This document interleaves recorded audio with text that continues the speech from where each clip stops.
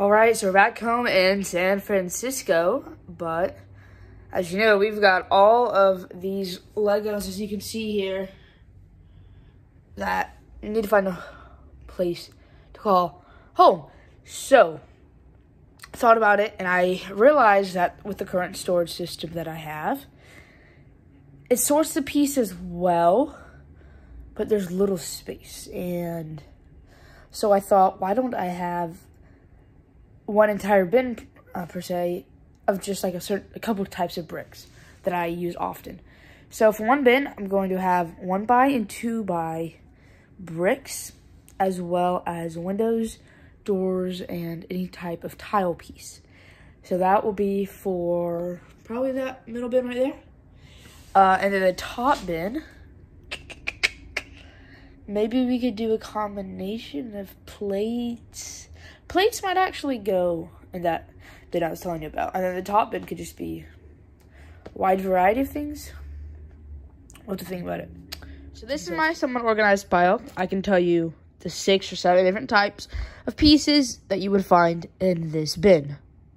Now, we're about to get a lot less organized. This is going to be called the everything else bin. All right, so any pieces that don't belong in there, find their home here. And probably because there won't be enough space, this yellow bin will hold some as well.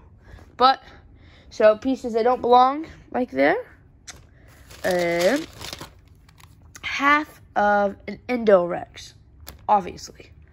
That was probably one of the weirder finds. As well as this. This is a actual Lego car. I mean, there's metal in it, but it does indeed say the word Lego. So it might be like a Happy Meal toy. You push it down, and like that thing pops out right there.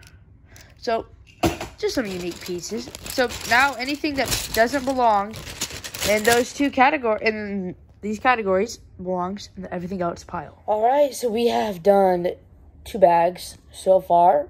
End of day 1 now, and got it pretty good. So remember, this is plates, 1x's, 2x's, tiles, doors, windows. I think that, yeah, any type of plate. So except 1x1 dots, I think, for the most part. And then anything else pile, it's pretty small, as obviously. But we've got bags that are assorted. So mostly no plates and bricks. So we've got 2 of those bags, as well as like a whole bag of castle pieces and translucent pieces. So I'm hoping this will be pretty even, but we'll have to see. So I think this might be at least a 3-day project. It's a lot of work, and I have to do more than just sort Legos, so, in my life, because that would not be a good way to live. So, till then. Alright, day 2 of Lego sorting and storage. Let's get at it. Goal, 2 bags done today. Hopefully, we can get that a little bit more even. And bag we're doing, labeled as bag 4. Even though, yeah. So bag 4, it's got a half-built helicopter for police. Came with a Crook sign outset. So there's definitely pieces missing. But I mean, get the cockpit. Alright, so you got that. And then we have mostly castle pieces, as well as translucent pieces, as you can see right there. Beautiful translucent pieces. And because I'm pretty sure, except for like that piece, which actually belongs here, I think every piece, or yeah, almost every piece at least, does not belong in that middle drawer, so it should go up there, filling that up a little bit more. So bag 4 was a much quicker bag than the first 2 bags that made this up. So there you go, filled that guy up. Got this bag. This will be probably the fun bag. Minifigures, all that.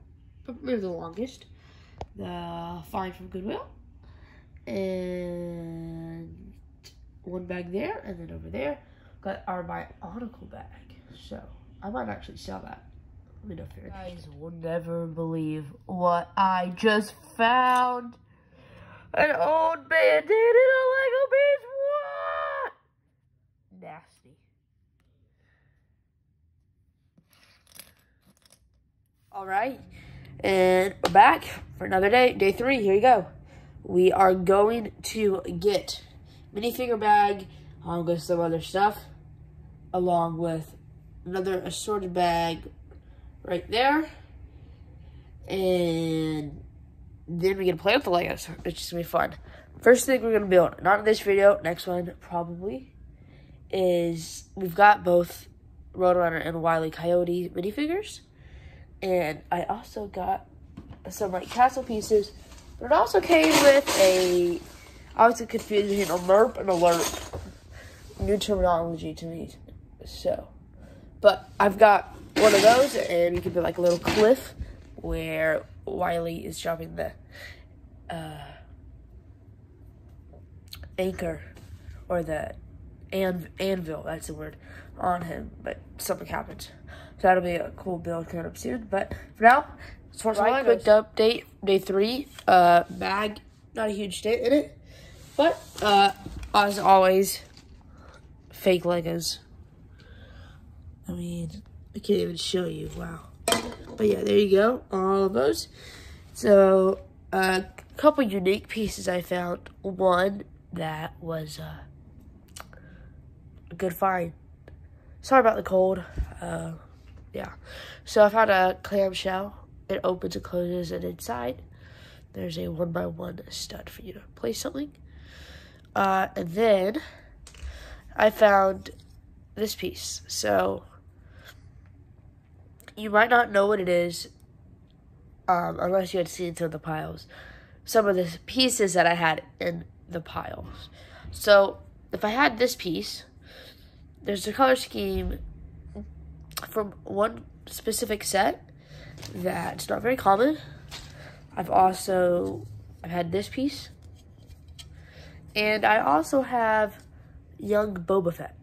So when I saw this, I was like, this has got to be a part of Jango Fett's ship, because that's the only color scheme I can think of when I see this. And this, I mean, this is, you know what this is. I mean, where else would you find a piece like this other than a set like that? And Boba Fett when he was young, of course, only one set for that as well. So might all be in here, except the Jango minifigures. So there's that. That is exciting.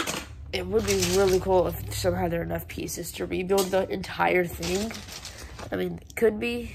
I mean, the main components I found already, so that's hopeful. But I'm gonna keep sorting. I just made a mistake. All right, so it's another day, day 4, and I know I only did one bag yesterday, although it was a big one. I was tired, but get back at it today. Do the best and final bag, other than that set I had. This bag I'm doing minifigures, tropical pieces, and pieces for cars. So most everything in here will go in the top bin.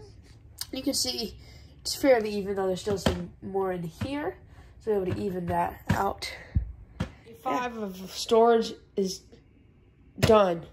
We finished everything. I know I just skipped a day, but just had to finish everything up. So right here, I've got collectible minifigures with a wall of fake Lego bricks by Lego Blocks, which divides them into pieces for minifigures.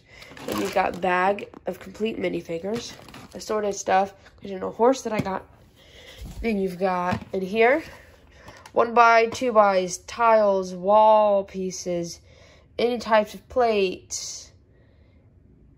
I think that's it. Yep. And then up here you've got everything else. So all sorts of different things. And then instructions and bags. Under here, got my whole town up here. That's my 99-cent set right there.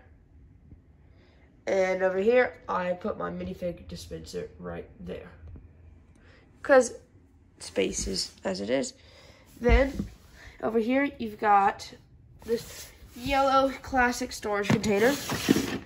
Has big bulky plates and there's just some flat plates, all electric separators, and some assorted pieces.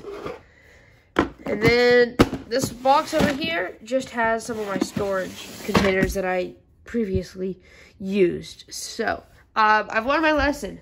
Unless you've got just an entire basement for Legos or whatever, you do not need to have meticulously stored items like I had. And so the way that I did have it, it was not very conducive because I could get a select few pieces, but overall I didn't know where the rest of the pieces were. So this was a great way to learn and figure out. So this is the new and updated storage. Tell me what you guys think. Let me know if you have any recommendations. All right, see you soon.